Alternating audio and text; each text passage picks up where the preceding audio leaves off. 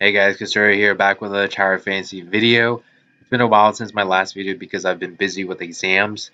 But yeah, today I want to show you guys the route I've been using to find purple password chests to farm the Gachapon coins. This video took me a long time to make because I made sure every time I got to each purple chest spot, there was actually a chest there to help you see exactly where it would be. So as you can imagine, I did a lot of takes for this video.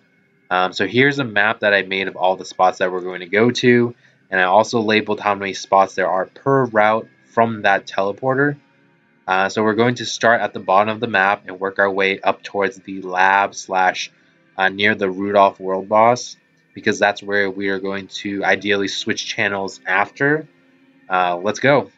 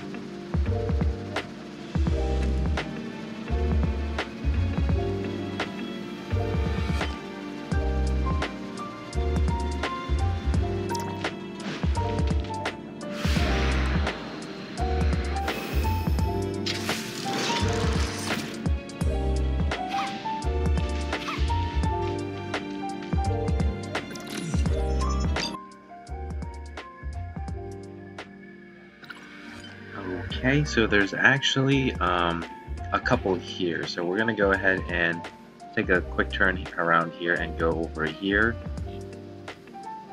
And yep, this is the first one right here.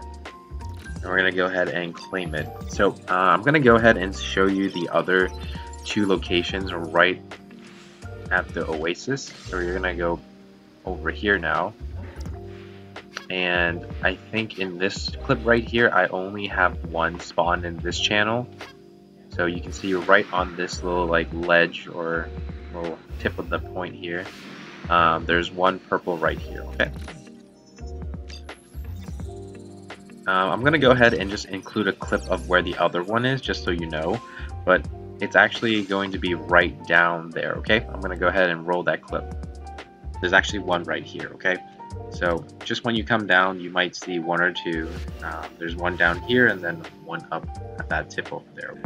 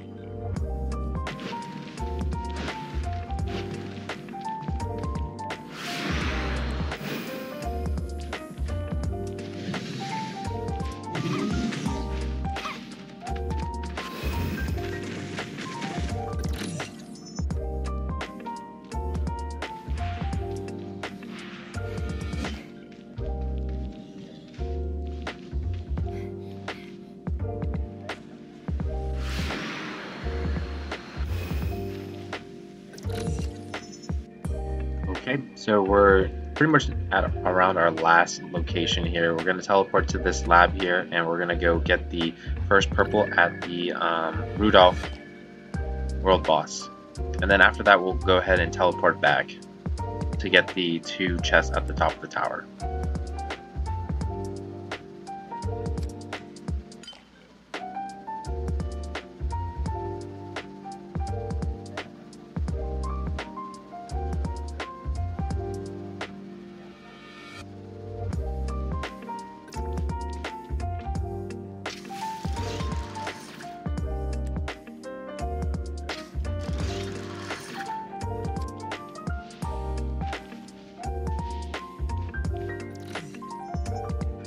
Okay, so after you get the purple chest at the Rudolph boss, we're gonna teleport back to the station over here.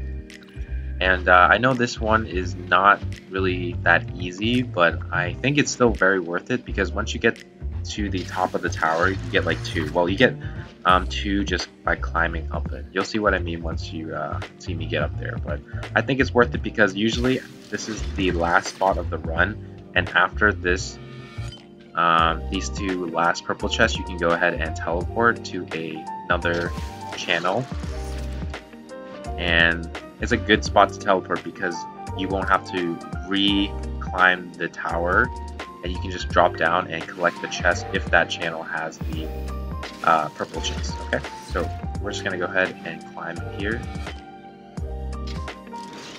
As you can see here, right at this ledge, we have 1 of the purple ones.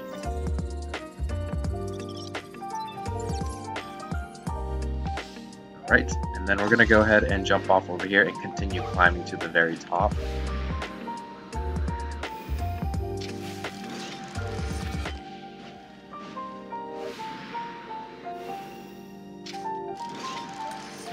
Yep, and then here we go, we have our, whoa, that was a little weird.